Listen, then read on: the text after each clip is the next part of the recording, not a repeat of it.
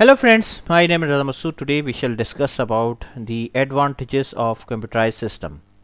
Friend, today's topic is very interesting and I am hopeful that you would like this video. So let's just start. First of all, I would request to please subscribe to my YouTube channel and click on the bell option as well so that my new videos can reach to you. So let's just start, friend.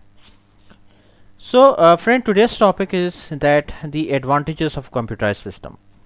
Friend, computerized systems are nowadays very common. For example, few years back we have to go at airport to book a ticket, for example, and nowadays many airlines have their websites available through which you can book the ticket online.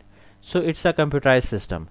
Similarly, at railway station you don't need to go nowadays in many countries railway station is computerized and you don't need to go at the station of railway station to book the ticket. You can book the ticket online.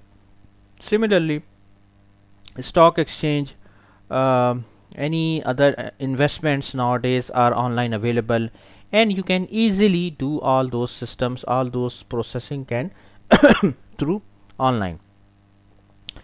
So the computerized system have made manual systems outdated in various places. This means that manual systems are being replaced by computer because of their advantages. So first of all, the biggest advantage is the speed. Friend, the computerized system's speed is very high. The fast processing is a key feature. They can process data in seconds, or if processing speed is efficient, then same function can be carried out in microseconds. So the speed of computerized system is the biggest advantage. Then the accuracy of data, accuracy of processing. The accuracy of processing, accuracy of functionality is also much better than as compared to human being processing. Like for example, if you are working in any office, so if you use the computerized system, so obviously you can the accuracy result would be much higher if as compared to the human being processing. Then efficiency, the result is error free processing at high speeds. Computer make fewer mistakes than human beings and work for longer periods.